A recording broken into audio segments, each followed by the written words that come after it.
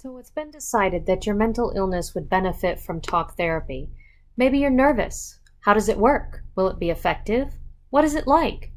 Talk therapy is exactly as it sounds. You'll visit with a counselor or psychologist, probably in an office somewhere, and just talk. Is talk therapy an effective form of treatment?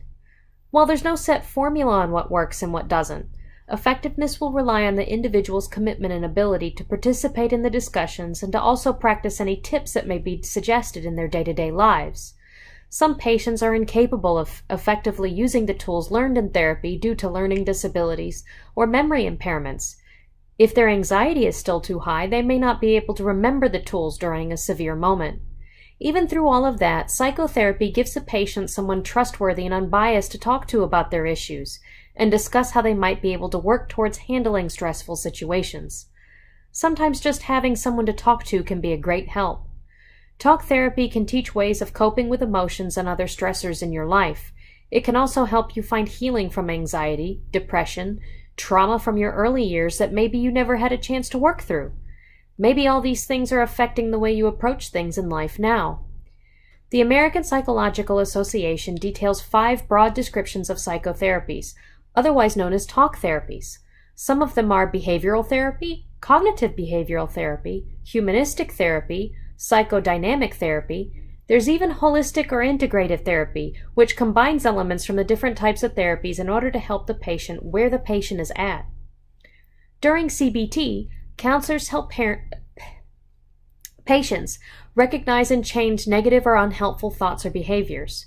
Take the person suffering with borderline personality disorder.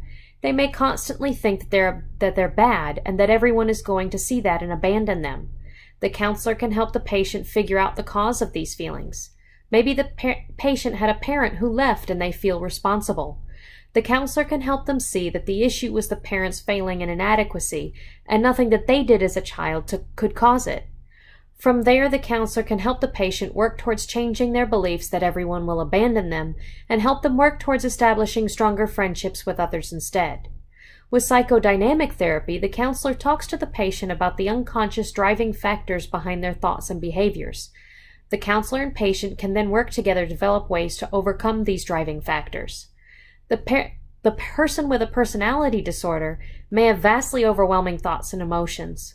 With psychodynamic therapy, the counselor works to find coping exercises to help the person control their emotions in a given situation. They might teach meditation techniques or make some suggestions for alternative ways to relieve stress when the patient is overwhelmed. Talk therapy is helpful if the patient is willing to participate and work with the counselor towards developing healthier habits and skills. There are many other types of therapies that counselors use, and there's no one-size-fits-all solution. Each therapist will evaluate the situation and alter their plan towards what they believe the patient will benefit from the most.